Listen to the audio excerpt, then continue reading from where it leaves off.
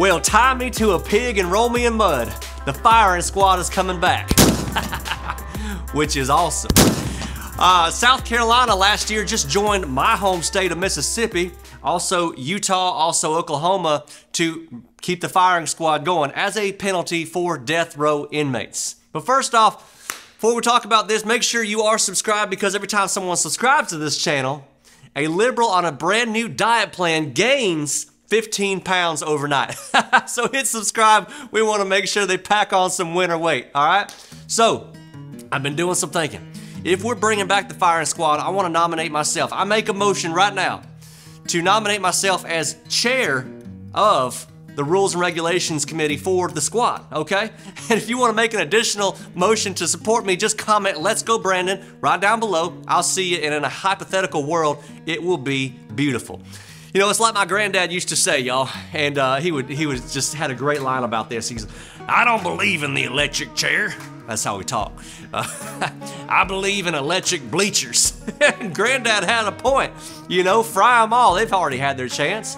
So here's the question on the table right here. We're talking about the firing squad. Who merits this kind of thing? Well, obviously we're gonna say rapists, murderers, pedophiles, and maybe a few defense attorneys. We can look at that later, okay? But also I believe that we should televise it, without a doubt. And it ain't gonna be like some kind of channel that you gotta deliberately search for. I'm talking about a complete override. It comes on your channel like a severe weather alert in a trailer park, all right? Tornado, F5 twister headed for Memphis, take cover. And except it's gonna be, we interrupt this program to deliver swift justice to the American taxpayer. Boom! Everybody just cheers. Now y'all, I did some research that, honest to God, I should get a Nobel Prize for. It is called, I like to title it, "The Cost of a Bullet versus 50 Years in Prison." So we got housing and food, and that whole thing runs about $30,000 a year per prisoner. 50 years of that is $1.5 million, and we're just talking about one single scumbag here. Now these right here, my friends, this is a .22 Thunderbolt. I've been shot in the butt with one of these things. Hurts like hell. They're not exactly what I would call lethal, unless it's absolutely the perfect shot. But the point is, there's 7 cents a round.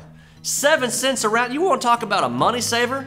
Next order of business, I would let teenagers who really don't know how to use a gun, I would let them practice on the scumbags. We ain't giving you trained Navy SEALs who know how to perfectly put a pin dot on your heart and make it easy with no suffering. No, no, no, no.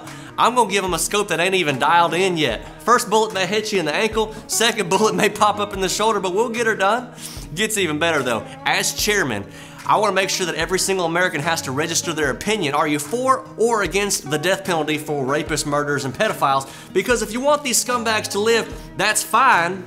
However, that tax money has to come out of your pocket for the next 50 years, not ours. Okay, so everybody's opinion is going to be registered. Now for a little math class. This is where it gets real fun. If we're talking about, well, there's only about 20,000 inmates right now that are in max security prisons in America today. If they live about another 30 years on average, okay, that's 20,000 times 30,000 bucks a year, which is $600 million.